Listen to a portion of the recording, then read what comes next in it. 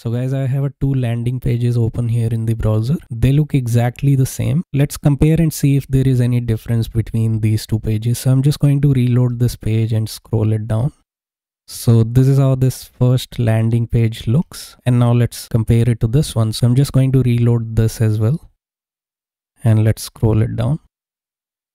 So you can see that there is a subtle fade in animation when we load this page and scroll it down. Each and every component just fades in very slowly into the page. But here on this page, this looks very plain. There is no animation here. So in this video, we are going to implement fade in animation on this page using Tailwind CSS. So guys, we have this landing page open here in Visual Studio Code, and we have this app running here on localhost. So as of now, there is no animation on this page, and that is something we are going to implement on this landing page. We'll be using Tailwind CSS version 4 to implement animation, and this page is built by using Tailwind CSS version 4. If you want to know how to set up a Tailwind CSS version 4 in your React Vite app, I'll leave a link to that video in the description. So now if we look at this landing page code, we have different sections here. We have a hero section, and then there is a features section, and there is a about section after this, and we have a testimonials section here, and the last one is CTA. So we basically got 5 sections on this landing page. So basically we have to implement fade in animation on all these 5 sections on the landing page. And we can start by defining the animation in our index.css file. So I'll just go to my index.css file here. We have already imported Tailwind CSS, and this is where we are going to define our fade in animation. And we can do that by using a theme keyword here. I'm just going to be using a theme keyword. And inside this, we are going to define our animation by using animate keyword. And we are going to name this animation as fade in animation, and then we have to define what exactly this animation is going to do. So this is going to be a fade in animation. It's going to take 1 second to complete. So basically every section is going to get visible in 1 second, and then we are going to ease out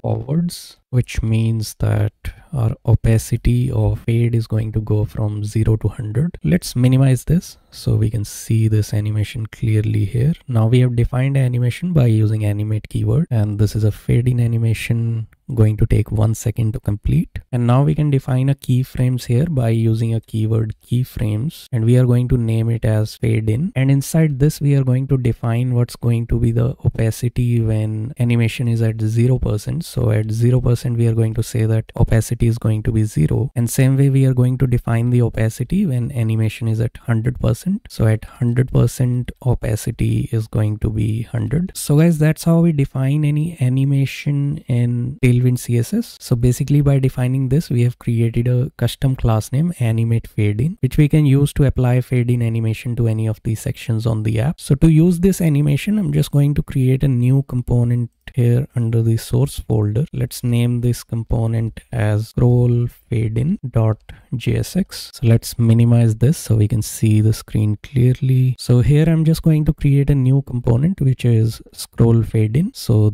that's how the component is going to look like. So that's the default component. I'm just going to make some imports here at the top. So this component is going to need use effect and use reference from React. So this is basically going to be a higher order component which is going to receive children as a prop. So we are going to pass children as a prop, and here under the div tag we are going to place all the children that are being passed to this component. So now we have this basic component ready, which is basically receiving a children, and whatever children we pass to it, this div tag is going to wrap around this children. So before we work on this component, we can go to app.jsx and we can import this component here, import scroll fade in, and all the features which are related to the fade in animation I'm just going to be writing in this component. And because we want to apply all those features on all the sections, so I'm just going to wrap my each and every section with this scroll fade in component. So let's wrap the hero section here under this component. We'll see no changes here because as of now this component is just receiving this hero section as a children, and they are being rendered under this div tag. So we are going to see no changes here. So same way, I'm just going to first wrap all my sections under this scroll fade in component. So let's wrap the features. Same way, let's let's wrap the about section here. Let's also wrap the testimonial section with a scroll fade in. And the last section, which is CTA, we are also going to wrap it and scroll fade in. So now we have done this part. We have wrapped each and every section with this higher order component scroll fade in. So whatever features we are going to write in scroll fade in are going to apply to all the sections in this app. So now let's go to scroll fade in here, and this is where we are going to build a fade in animation. And to start building a fade in animation, I'm just going to apply a class name here on this div tag, and by default we are going to make the opacity of this div tag as 0. If we do that and save this, all the components in the app are going to disappear. Components are already there, but the opacity is 0, so we are not able to see them on the screen. If I make my opacity as 100, they are going to appear back. For now, I'm just going to make it 0, and let's see how we can bring them back with the help of this fade in animation that we have defined here in index.css. So we are going to try and use this animation and bring all the components back, which are set to opacity 0 by default. So to do that, I'm just going to create a reference here. So I'm just going to create a reference by using a use ref hook that we have imported at the top. And we are going to pass this reference here to this div tag, which is wrapping around all the components. So let's pass the reference here. And we are going to use this reference to implement fade in animation on each and every component. So let's create a use effect here. So I'm just going to create a use effect. So I've just created a use effect function here. So here inside this use effect, we are going to be using something called observer, which is going to be defined by using something called intersection observer. And we are going to see shortly what exactly this intersection observer is. And this is going to accept two parameters. One is going to be a function,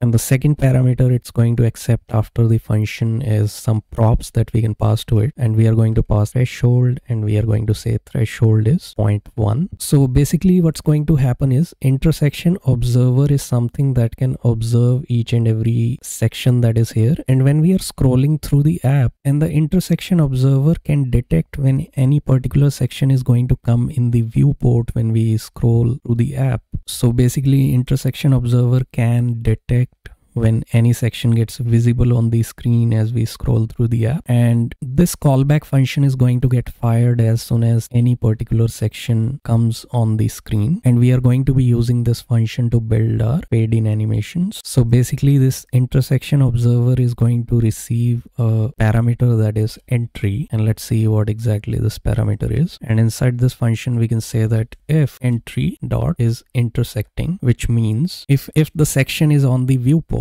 and reference dot current.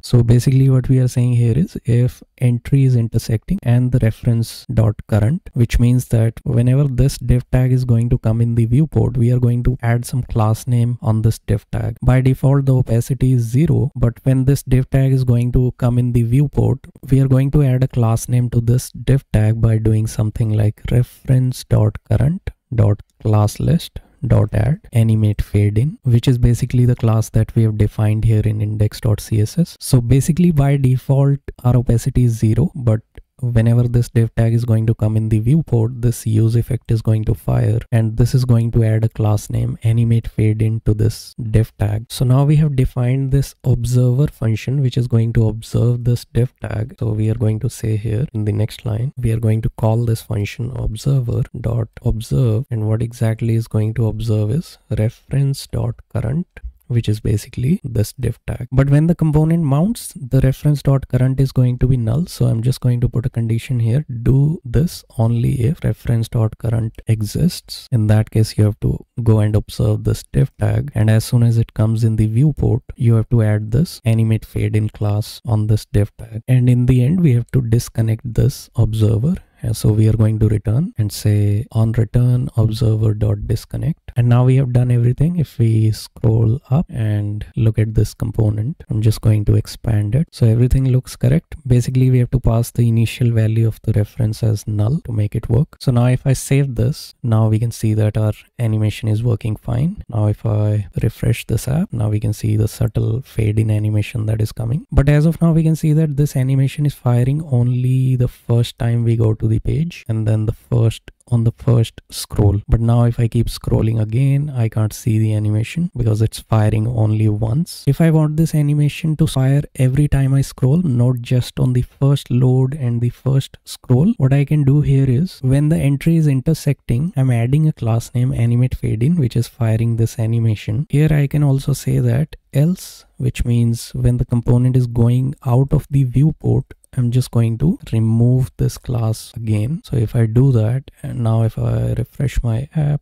so it's firing the very first time on the first load, and when I scroll down, it's firing on the first scroll. But now if I scroll back up, it's going to fire again. As soon as every component comes in the viewport, it's going to fire every time. Now one more thing is, what exactly is this threshold? So basically this threshold defines at what stage this animation is going to fire. So as of now, this animation fires as soon as the component comes 10% on the screen. So if I change the threshold to 0.5, this animation is going to fire on the component only when 50% of the component can be seen on the screen. So if I scroll down, you can see that now this is firing very slowly because it requires component to be 50% visible on the screen. But 0.1 is a good number to have here on the threshold, which is going to make the animation look more subtle and professional. So guys, that's all I wanted to cover in this video. If you found a value in this video, leave a like, subscribe to the channel. I'll see you in the next one.